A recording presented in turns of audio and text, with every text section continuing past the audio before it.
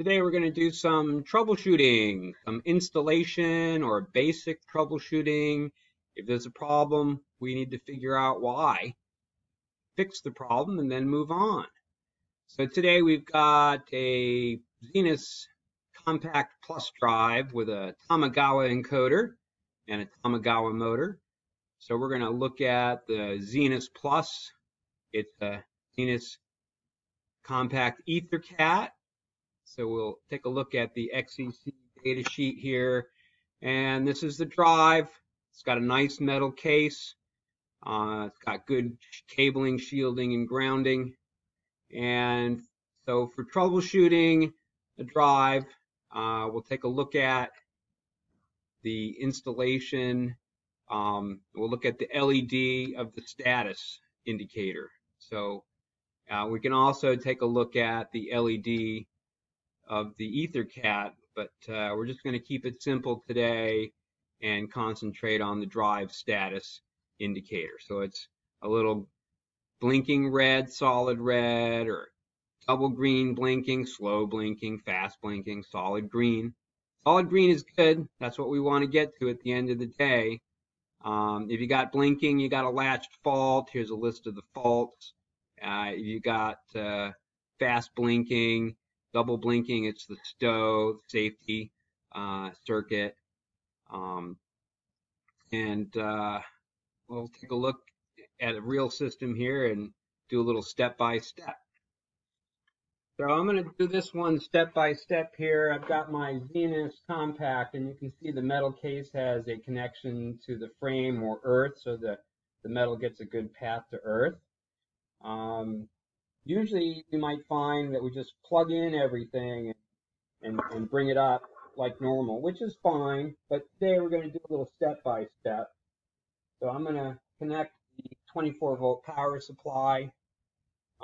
Really what we should do is the power supply should be off and then it's on. It's not a good idea to hot swap 24 volts. And you can see we've got a little green activity from the EtherCAT. There's a master somewhere. We're not interested in that so much, but that's some data activity. And then this is status indicator. It's a solid red light. So that means there's a fault in the drive right now. And there's plenty of reasons to have a continuous fault. One is I don't have AC power hooked up. So that's a very important thing for the drive is AC power. So I'm going to hook up the AC power.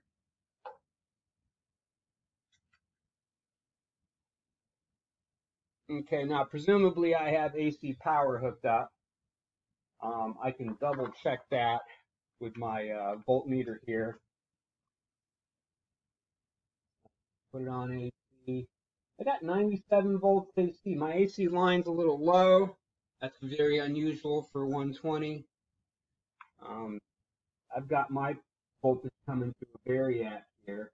So now I got a little bit of a high line. So anywhere in that range of, 110, 115, whatever the standard is for a factory voltage 120. So we're looking pretty good here. Now you can see that my indicator is no longer a solid red, it's a blinking red. So what we want to do then is to understand that that's a latched fault. So something bad has happened, like the feedback device is not connected. So we've got to connect the feedback device. And remember, don't hot swap. So make sure the power is turned off before you plug in the feedback device. Now also we have the motor power wires, and this voltmeter is very handy for checking out the ohms of the coils. So I've got the power off here, everything's fine. So I can measure the resistance between pairs of wires, and I can see I've got about 10 or 11 ohms between pairs of wires. That's good. If that's my winding resistance, I just measured it through the cable. If it's only supposed to be 1 ohm and it measures 10, then there's a problem with the motor, okay? So if there's an open circuit, it could just be in the connector here. So we have a little tool that we can use to open up the socket, and then you can strip off make sure you don't clamp on the insulation. That happens sometimes. Don't clamp on the insulation. So this motor also has a mechanical problem. I can't physically turn the shaft. Now, sometimes a motor will have a brake, and that gets connected to the brake output with respect to the 24 volt. And but this motor does not have a brake, so it's seized up. Something else happened bad to this motor. But I'm going to connect the motor power wires. I got the earth to the case. Normally this motor gets connected, mounted to the frame of the machine, and that provides a good case for the path to earth for the case. The feedback cables are connected, and pin 1 inside here going to the frame, which has a path to earth. So the shield has a path to earth. This shield has a path to earth. Paths to earth are very important. Now we're going to turn this on and see what we got here. So you get a fault, you hook up the feedback device, and now we don't have the red light anymore. We got the blinking green fast. So I recognize that as the stow, safe torque off, and I'm using a stow jumper here to bypass that. And now I've got a steady blinking green light which just says, hey, my drive's disabled, waiting for the master to come in and give it some commands. And you can see the EtherCAT master is connected to the in. If you had another one, you could connect it to the out and go to the next drive.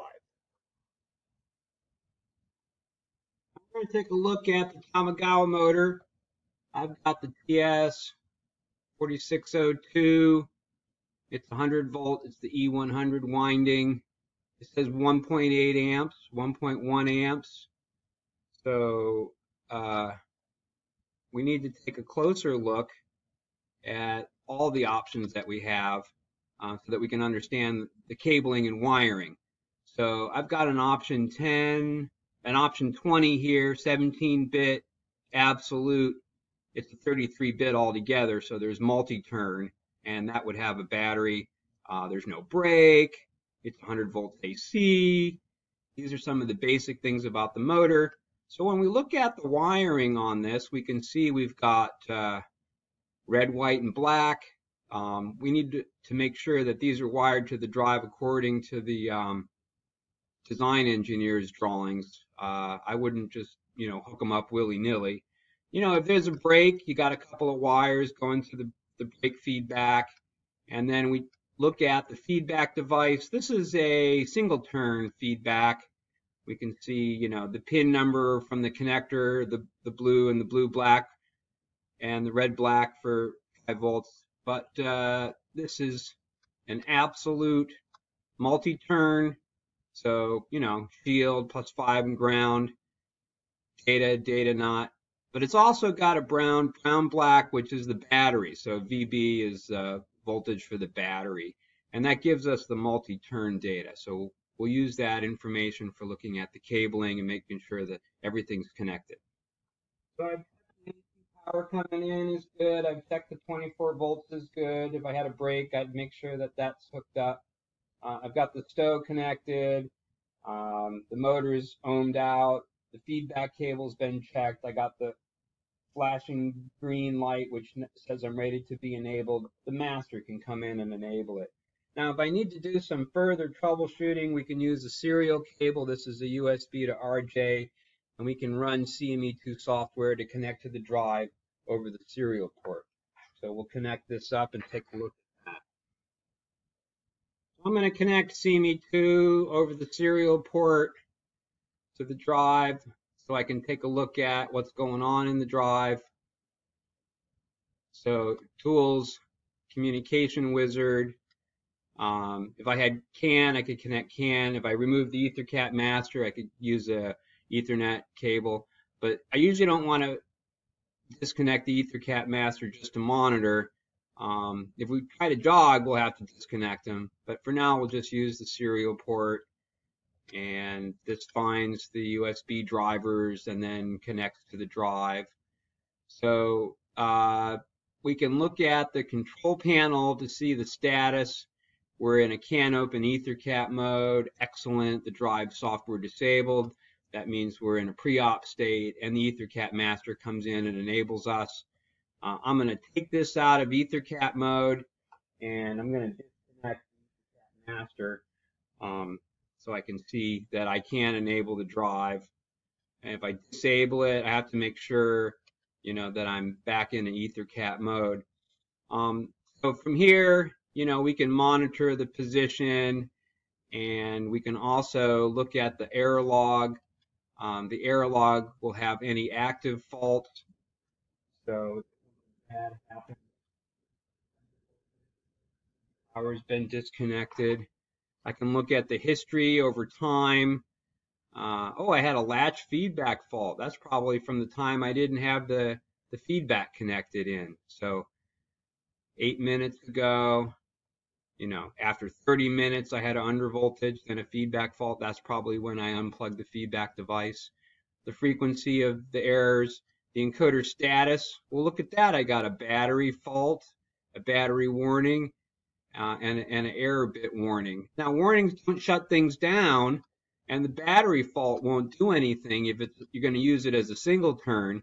Sometimes we don't care if it's multi-turn or not, so we can ignore the battery fault. But if you want multi-turn, you can't ignore the battery fault.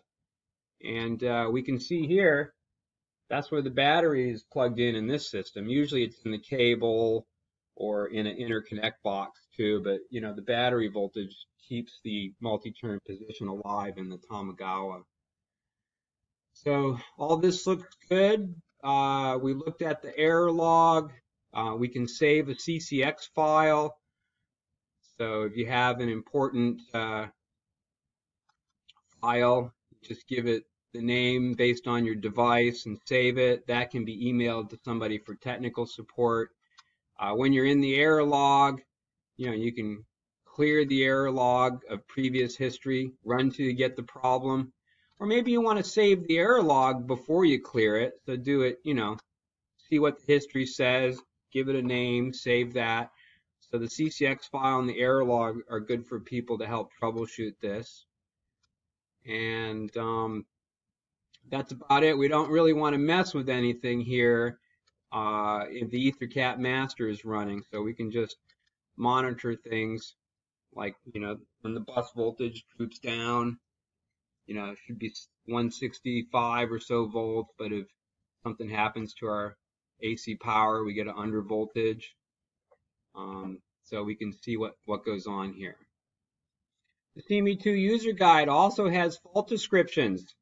So you can look up what goes on, amp over temperature, what to do, feedback error, under voltage, over voltage. That's a problem if you're stopping too fast and you don't have a regen resistor.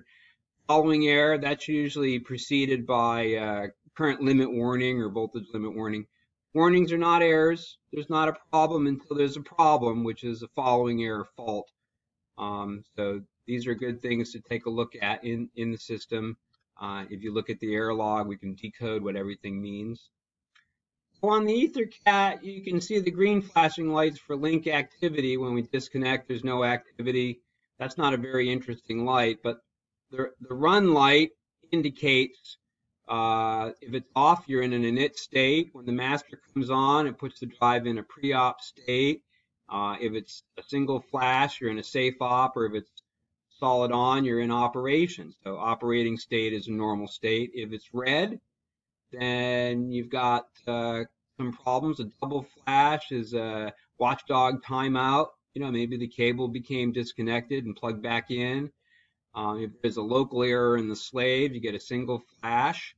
And these states are handled by the EtherCAT master, and the EtherCAT master should give us instructions on what we do to try to solve the problem. But there are light indicators there to help us. It's also a good idea if your system has a node ID set. Alias switch can be used to set the node address, say switch S2 to 1, and you got node 1. Normally the EtherCAT addresses take effect by physical location in the network. So if you're not using the alias, then it's the physical location is very important. And now for some advanced troubleshooting, we can see the scope has the profile aborted. We got a under voltage and a current limit, and this is caused by the bus voltage being half of its normal AC value.